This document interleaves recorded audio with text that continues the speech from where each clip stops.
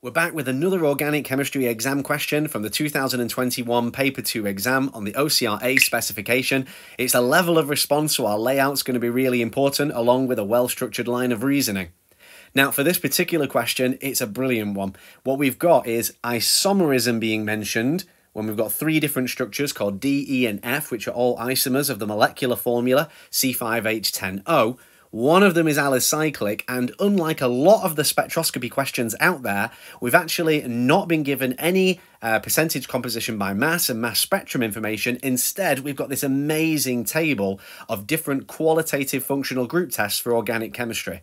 We then lean into a little bit of carbon-13 NMR spectroscopy for one of the compounds and some proton, so hydrogen NMR spectroscopy for the other two. So I'm going to take you through my full annotations and answer for this, so then you know how I would lay this out in the exam. And don't forget, for these spectroscopy questions, for the OCR specification, examiners are, to the date of this video, told to actually check the spectrum for annotation. So if you are running out of time in the exam for this one, and it was quite late in the paper, you can always annotate your spectrum using a lot of detail, of course, and it will be considered towards your answer. So let's start off by looking at this table of functional group information.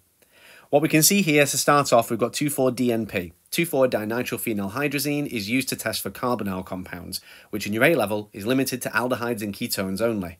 What this shows me is compound D isn't a carbonyl, so it isn't an aldehyde or a ketone, whereas E and F are. They're one or the other. We don't know which yet, but then this middle column is acidified dichromate 6, and it's under reflux. And this is the test for aldehydes and primary or secondary alcohols. The green solution here tells me that compound D must have been one of those three. And since we've already ruled out the idea that it's an aldehyde because it's got no carbonyl group, we can for certain confirm that compound D is a primary or secondary alcohol.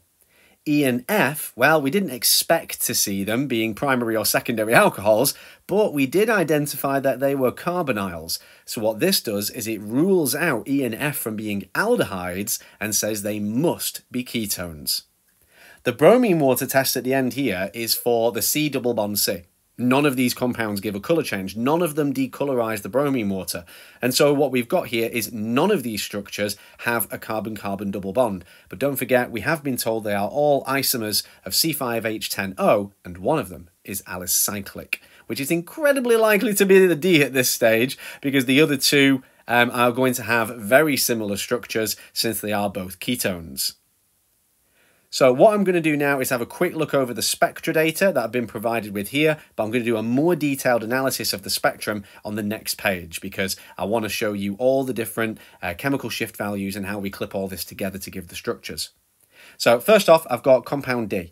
Now, compound D, we've only been given a little bit of information from its carbon-13 NMR spectrum here, and we can see that we've got 3 peaks, which means we've got 3 environments, and we've got the parts per million scale, the delta chemical shift scale values for these here, and we can see one of them is off on its own, which is very likely to be that alcohol group, and then the other two are just in the regular region for C bond C. But we'll have a look at that on the next page. We've got compound E here. Now, compound E has only got 2 environments. Got quite a lot of hydrogens to only have 2 environments here, so we're thinking a lot of symmetry, and I would say the same thing about compound D as well. And I've also got something here, just as a little tip from me. If you get a quartet and a triplet on your hydrogen NMR spectrum in the exam, that is very likely going to be a CH3CH2 side by side. I'm not saying it's that every single time. This is just from my own experience. A CH3CH2 is a quartet and a triplet. So watch out for this when you get it in the exam. You'll notice, however, the integration data, really irritating, hasn't been included, as that would make this answer even easier to get to. But considering they actually have given us quite a lot of functional group information and the molecular formula, and the fact that they're all isomers earlier in the question, I think we can forgive them on this occasion. It's not going to hold us back. For compound F, we've actually got 3 environments, and we can see we've got this amazing multiplet, which is a septet over here, which is a multiplet of 7 subpeaks, and alongside a singlet and a doublet. So this one's maybe a little trickier to decipher. Well, it would be if we didn't have this multiplet here, this septet, because whenever we have a septet, we have an N value of 6. So that's the number of neighbouring hydrogens on the next carbon up. That means this is incredibly likely to be an environment that's bonded to two different CH3s, and so I would make sure I bear that in mind when I go through the next stage of the analysis. So here's my full answer. I'll take my time with this bit so that you can see how I've achieved each of these conclusions and how it links up the data. So first off, I'm actually going to give the chemical test data in one big chunk. I don't do this later down on the page, so I don't do all the spectrum separately and then determine the structures.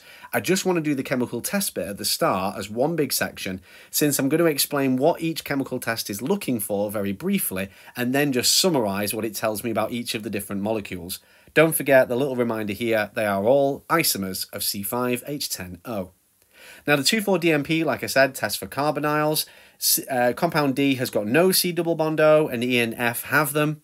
We then use the additional test here of the acidified dichromate solution to conclude that D is a primary or secondary alcohol because it did have that colour change, and E and F must both be ketones because they don't react with the acidified dichromate 6 solution, but they did actually react with the 2,4-DNP.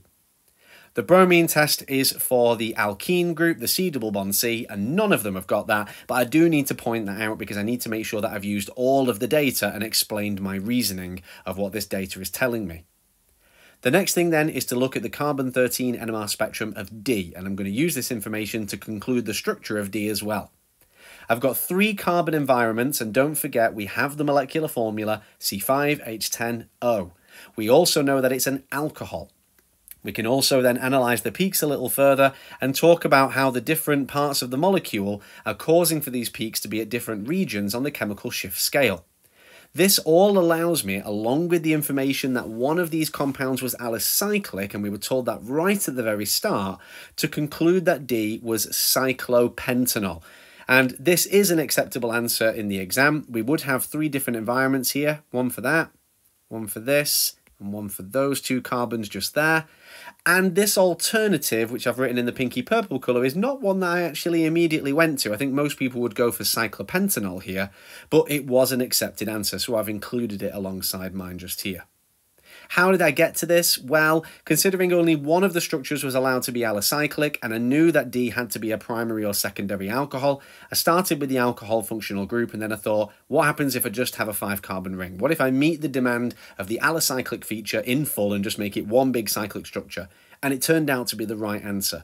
And so what I'm advising you here is use all the information, but maybe don't overthink it. Try a structure in pencil and then see if it fits, but if it doesn't, rub out the sections that don't match and then build from those.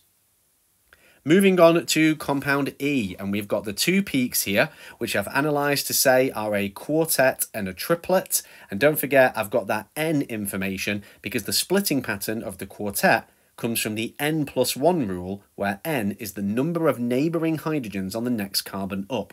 So I know that this environment, which is the one for this peak, is bonded to a CH3 because it has the quartet pattern. I also know that this environment is bonded to a CH2 because it had the triplet pattern. So I know I've got these 2 sections here. I also know that it's a ketone, don't forget, and I know that I've only got 5 carbons to play with, but I'm only allowed 2 proton NMR peaks. So I know I've got some symmetry. So my advice here is to start with the functional group and then work your way around that. And actually for this particular set of molecules, especially compound E here, if you start with the functional group, well, that's a massive proportion of the molecule. It's a ketone. That means I've got to have the carbon and then a carbon either side and the C double bond O in the middle. That's a massive proportion of the molecule. There's only 2 carbons and 6 hydrogens left on this. And so I can really easily start with the functional group and work outwards from that if we consider that as a tactic moving forward. For compound F, the clipping together for this one might seem more difficult, but once again, once you remember it's a ketone, this gets a lot easier. Here I've done my 3 different analyses just here of the different peaks. I've got a septet, a singlet, and a doublet. I talk about the N value for each of these. This is out of habit. I always lay out my answers like this. We don't have that integration data to find out the number of hydrogens within an environment, but we don't need it. We know we've got a CH just here because the position of the peak on the chemical shift scale tells me it's next to a C double bond O, and also the splitting pattern of a septet tells me it's bonded to two equivalent CH3s. And so this CH here, bonded to these different sections, is an incredibly enormous part of the molecule once again, and could probably help us to determine the whole thing if we just started from that. Especially when we consider that the only other thing we would need to figure out is where the fifth carbon is, and it's on the other side over here on this carbon, which we find pretty quickly with our next peak. It's in the right position on the chemical shift scale, it's a CH3 all by itself, accounting for the remaining part of the molecular formulae, and of course it's next to that C double bond O, our ketone group. This final peak down here, the doublet, the CH3, it's these two. These two are equivalent environments and so only give one peak, and that's why I've just got one CH3 here labelled up for this one. When I clip the molecule together, again, start from this section up here. Look how much of that molecule that covers. There was only this bit at the end that it didn't include. Start with your functional group or start from a very informed piece of the molecule from your NMR analysis. Thank you so much for watching this tutorial. I really hope it has made a difference, but before you go, I do need some help. Please leave this video a like before you go because it really does help support my channel and let YouTube know I still exist. There's loads of good stuff around the screen now and links to my other video content in the description down below, so make sure you check that out before you head off. Until next time though everybody, happy revising.